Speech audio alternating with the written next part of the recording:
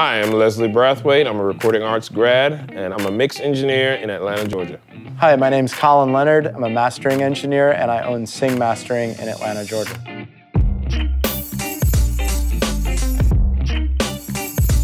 I think it was a natural progression for you and I to work together. We both just recently, what would we say, emerged from the vortex, in a good way, of Beyoncé and Jay-Z. Yeah, so I mixed and he mastered. And so I get all of this recorded material on separate tracks. So you'll have like a piano, you'll have a bass, you'll have drums, you'll have vocals, all separated.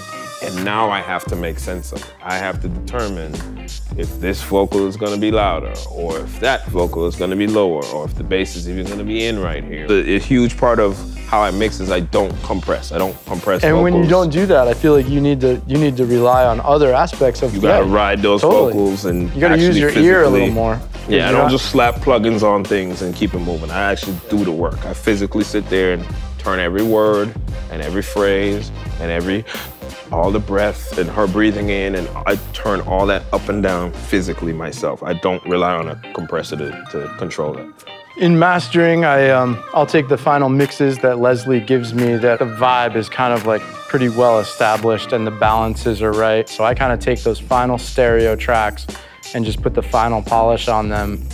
You know, I think it all comes down to like listening to stuff, you know what I mean? Like that's everything in my world. You might be listening to like delays and reverbs and edits, or maybe, you know, the compression on 808s, or like those individual things. And I really listen in an overall kind of way. Big picture. Yeah, it's totally big picture. It's the relationships of like how the mid-range is like interacting with the low frequency, and you know how the low frequency is balancing the high frequency, and then like, you know, how this might translate to other systems. Like I want to make sure that this like sounds good in as many places as possible as far as playback. Even on Beyoncé's album, for instance, like we were actually doing like laptop and cell phone checks and stuff like that, you know, because that was like really important to them. And the funny thing is, so I'm there, boots on the ground with her. Yeah. She's checking mixes on her laptop. Right. Like she's literally going, and I'm like looking at her like, you're about to judge the mix on this laptop? So it's the funniest thing, right? Yeah, like she does that though. She checks mixes in all different, you know, places, capacities. Well, I think that's smart, honestly. Yeah. I mean, checking on the same devices that everyone else is going to be listening to on, I think is pretty important. It was awesome. I mean, it was an awesome experience because it was just like an all-star group of people, everybody working on it. It was amazing. Yeah, and that was the thing for me too, just being able to work with, obviously with you, the engineer, her engineer, who is also a Full Sail grad, Stuart White.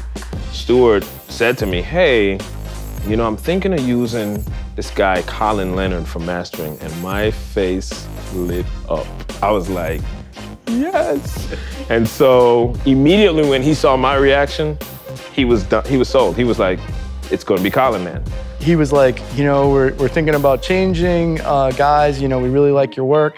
I was like, cool, I'm on board. And he was like warning me, you know, this is gonna be, you're not, like, it's gonna be crazy. You're gonna be up all night for weeks. Like, it's gonna be really bad. And I was like, so normal. So pretty much normal. Yeah. I remember Stu telling me the same thing. He was like, okay, it's about to be crazy. It's gonna be hard work. You're not gonna get any sleep. And I was like, duh. Right. All right.